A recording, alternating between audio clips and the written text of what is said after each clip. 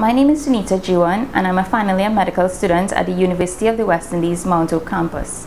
I am the chosen recipient, one of the few that were chosen for the UWI Toronto Gala Scholarship 2015. When I first found out that I had received this award, I was both ecstatic and shocked. Shocked that out of the many applicants, I was one of the few that was chosen to be given this award.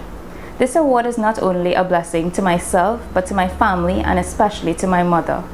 Being the youngest of 3 siblings in a single-parent home has always been a financial burden to my mother, and this award would allow me some financial independence and would allow me to relieve my mother of some of the financial burdens that she faces on a daily basis.